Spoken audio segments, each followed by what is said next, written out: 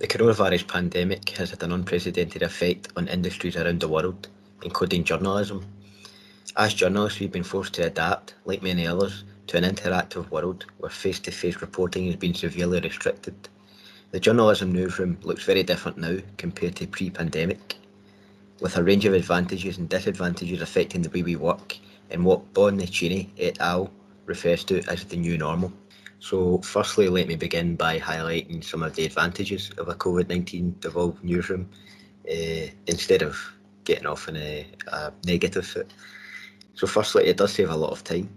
Usually you'd be required to find a suitable interviewing space to conduct your work, as well as finding a time that fits into your schedule, along with your interviewee or your interviewee schedule, so they could be busy. So having that interactive element on Zoom or Microsoft Teams means that there's a better chance of getting them all at a good time. So back in October 2020, I was tasked with creating a multimedia package along with a group of journalism colleagues. Now, multimedia journalism is defined by Mark Dews in his 2007 journal as a presentation of a news story package on a website using 2 or more media formats such as written or spoken word, music and images. This is exactly what we were required to do, as we were required to conduct an interview with 3 people working in the hospitality sector to hear their struggles and their challenges of working during a pandemic. We would extract key quotes from the interviews and integrate them into an article, which would include images and sound bites uploaded to SoundCloud before being uploaded to the UWS Newsroom interactive website online. Angus Hyde was one of the interviewees. He was a barman from Prestwick. Nicole Robertson was a Radisson Hotel barmaid, and Stephen O'Regan was a manager of Kitty O'Shea's in Glasgow, the pub. So they were all kind enough to devote their time to us. It was much easier to hear from them over Microsoft Teams instead of having to invite them onto campus, as it made for a streamlined interview process. The Devolved newsroom has also allowed me to enhance my computing skills and develop interactive knowledge. When I say computing skills, I don't mean, the technical aspects of coding and kerning and such. I mean more just, the simple things of, setting interviews up and whatnot. I didn't really have a whole lot of experience. Maybe I touched on it, but the course allowed me to gain a bit of practice before I was able to jump in to these interviews. So the new look newsroom has allowed me to work from the comfort of my own home, which is of course a relaxed environment, which I am of course used to. It's much more informal. You don't need to go into campus, which again, going back to the time element, does save you from consuming time. I took short breaks in between the multimedia task, as I knew it would enhance my ability to produce the best content I possibly could. After conducting the interviews with Angus, Nicole and Stephen, I did go for a short, brief walk around my town, just to maybe stretch my legs and clear the head.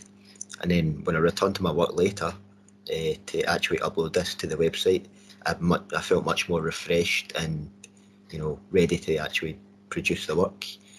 This isn't really something that I would consider doing in a normal environment, i.e. if I was on campus I wouldn't really think to do that, and maybe I probably wouldn't produce the content as well as I could have. So it definitely helped me reflect on things in that way.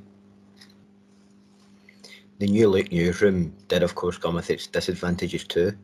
The most obvious one for me was not being able to have that face-to-face contact with lecturers, colleagues and interviewees. I had spoken to classmates via Zoom for various tasks, but I found this okay because it was just for practice and it was able to help me familiarise myself with the interactive element early on. However, when it got down to interviewing the hospitality workers, I began to realise how important face-to-face interviewing actually was. Nicole Robertson was a great interviewee as she answered our questions in detail and was friendly, though when speaking to her it dawned on me how much I use my body language to let people know I'm interested and actually invested in what they are saying.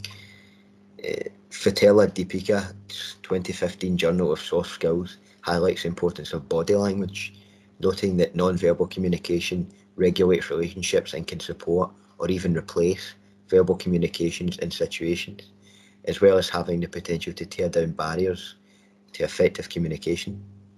The teamwork element was a challenge as well, as typically we would sit around a table and discuss specific roles and so on. However, we did have to settle for communicating through Microsoft Teams and Facebook Messenger. This would mean having to rely on a colleague answering you quite quickly so that you could get on with your work, have an issue resolved, and then submit the work to the deadline. Whereas if you were on campus and you were in a room conducting work, you could simply just ask someone a question, and then they would answer it, and you could get on with your work easier.